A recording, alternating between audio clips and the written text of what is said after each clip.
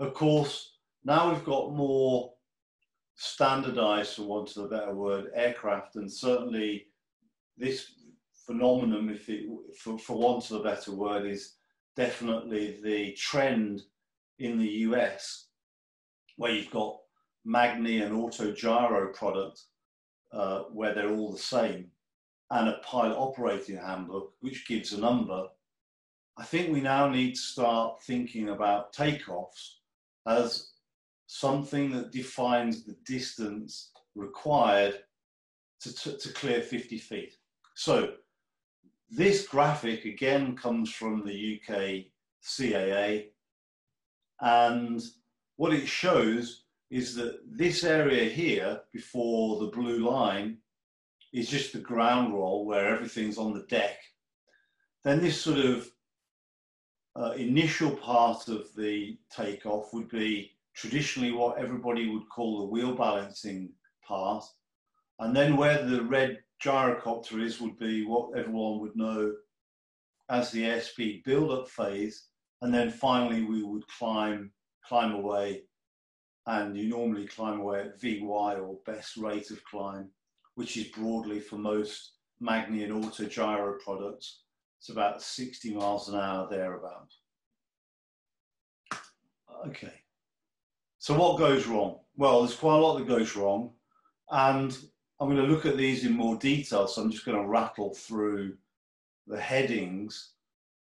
We can over-rotate, which is broadly what the Cavalon 915 did. We can suffer a blade flap, which is what the red Calidus did in England. Climb out behind the drag curve, which I think is what happened to our instructor and his student in the MT-03. You could run out of runway, which is what the guy in Texas did and collected the trees. You can struggle with crosswinds. You could also lose yaw control, although, as I've said, normally loss of yaw control on takeoff is correlated with another problem. That's just the end result. Or you could have engine failure. Now, I know with Rotax 9 series engines, so 912, 914, and now 915, that's not as common as it used to be with old two-strokes or Subaru-powered RAF 2000s, for example. And we tend to ignore failures, mechanical failures in 2020, because they don't often happen, although clearly that could be something that goes wrong. And when we go back to our graphic of what we're trying to achieve, if we're going to be mindful of the fact that there could be a potential failure, trying to get airborne or trying to get as high as possible. I'm sharing these things with you, not to, if that guy is a friend of yours, it's not to be rude to him. You don't know what you don't know. And, you know, he's maybe an early forays into gyroplane flight. But the point is, these are real problems. They're not me writing this PowerPoint presentation in a bunch of words and theorizing. There's the real problem. Now, the thing is that pilot has got a license. So at some point, he's gone through a training program of some description and passed a flight test.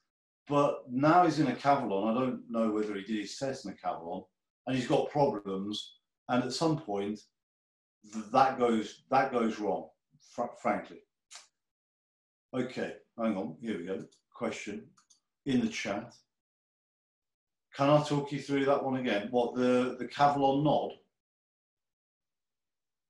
In the chat, Chris, let me know. Yeah, okay. Right, shall I do the video? Shall I put it back on the video again? Hang on, let me go back to Cavalon nod. Right, so in cockpit, obviously it's difficult really to see the movement of the aircraft.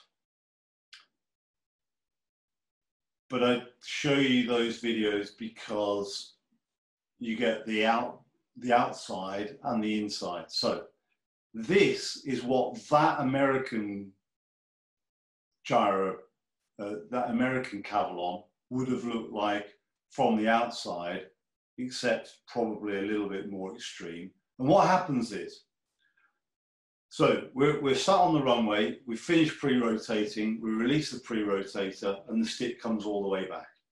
So now we're running down the runway with the stick all the way back, and the rotor RPM is building. And if we go back to our lift equation, that's techniques. And sadly, and I say the word sadly, because I think it fits perfectly, we at 2020 have gone through a real rocky, confused, muddled, call it what you will, can't find enough adjectives to describe the mess that is what we are doing with takeoff techniques. It is no wonder that people have problems with takeoffs. Now, I don't know particularly what is the common takeoff technique that you employ in the US, but I think it's probably similar to that in the UK, but I'll reflect what I know of the UK scene, and I think some of it is migrating to the US. So in the early days, all takeoffs in gyroplanes were done by what is commonly referred to as a wheel balance technique. What do I mean by that? Well, I mean that when you start the ground roll, you've got the stick all the way back in your chest, and you're accelerating down the runway with the stick all the way back, and you're trying to establish the aircraft in this wheel balanced attitude, and that will come once the rotors have got up to somewhere near flying speed. Once you've got to that attitude, you would then, if you haven't already got full power established, you would then add full power and you would fly it off the runway. So you'd be unstuck but not climbing out. You'd hold the wheel, you'd hold the airspeed build-up attitude, and you would climb away. And the profile, if I just go back to this, profile would look very similar to this.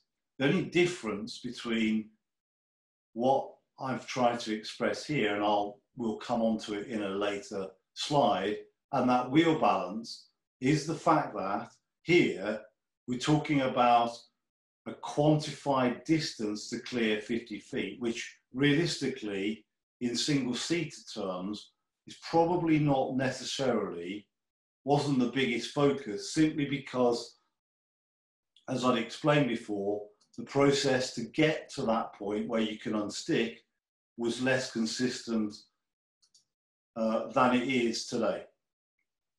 So I said it was muddled, and in the preview film where I was trying to encourage people to come and join us on this seminar, I said that there was a dangerous amount of deception from instructors.